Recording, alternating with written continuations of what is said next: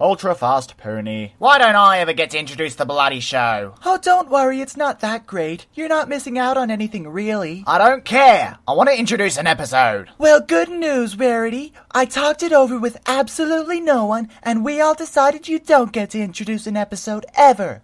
And also, you suck. Just you wait. One day I'll introduce an episode, and you won't even be allowed in it. Oh, please, Rarity. I'm Twilight Sparkle, the main character. I'm in every episode. I'll get you, my ugly. And your little screen time, too. You misquoted. It's actually supposed to be, I'll get you, my pretty. I know, but if I had said that, it wouldn't have been accurate to your face. Oh, bro, you got burned. She burned you. You got totally burned, bro. Twilight, did you hear that burn that you got? Because you got totally burned, bro. Shut up, Pinkie.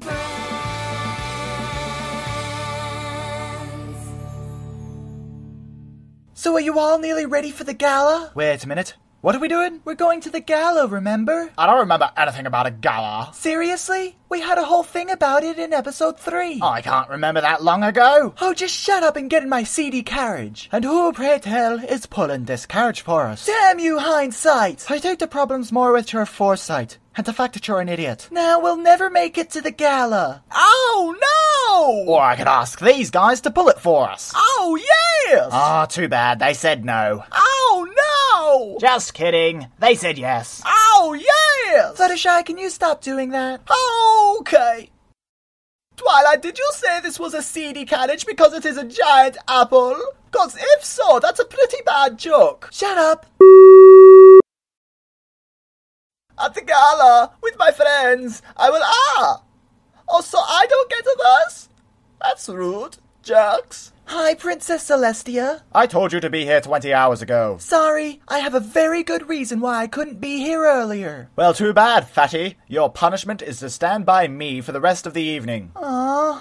Holy crap, there he is! Stalking, stalking, stalking, stalk faster! I'm coming, my gallant lion, ready for you to eat me up. Hey, Applejack. Top of the morning to you, Soren. Are you here to pick up that special pie I had made for you? You know it. That'll be 2,000 bitcoins, thank you very much. Glad to do business with you.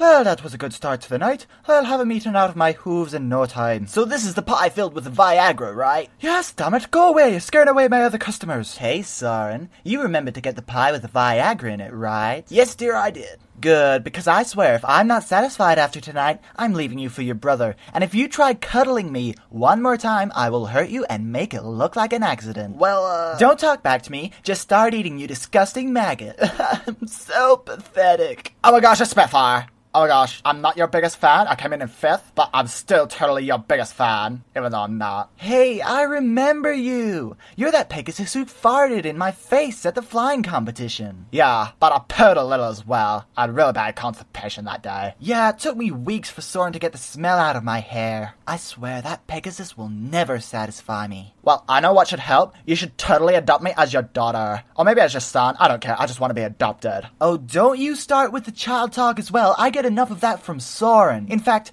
you're not allowed in my presence anymore. Stop following me. Oh my gosh, that's a freaking secret code. That's the secret code for I have to follow her. I'm so freaking good at secret codes. And so at this part, Bill and Shadowfix are fighting for my affection, and I'm standing off to the side, and Norma like, no, don't fight for me, bros. It's not worth it. But Bill's all like, I have to because I love you, Pinkie. And Shadowfix is all like, no, I have to because I love you, Pinkie. And it's all really dramatic and everything. Young lady, you are ruining a classic book. I will thank you not to ruin it with your sauce. Whoa, hang on a sec there, bro. There's a book of Lord of the Rings. In my story arc, I'm having some kind of trouble with the animals. But it's not very interesting, so we'll skip it. Good evening, Miss Rarity. Hello, my prince. I was just admiring this lovely rose. It is quite the fine specimen. You know, they say every rose has its thorn. And I say that the thorns are pretty fun, if you know what I'm saying. Yes, I believe I understand the situation. Oh, I knew you would. I should hide this rose in my coat, so that no one may be hurt by it.